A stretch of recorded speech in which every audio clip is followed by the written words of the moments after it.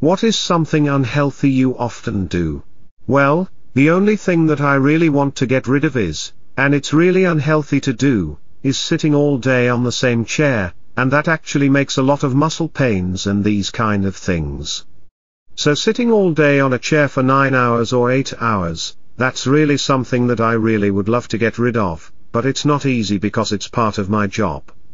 My job requires me to sit for about 9 to 8 hours on the same desk and do that.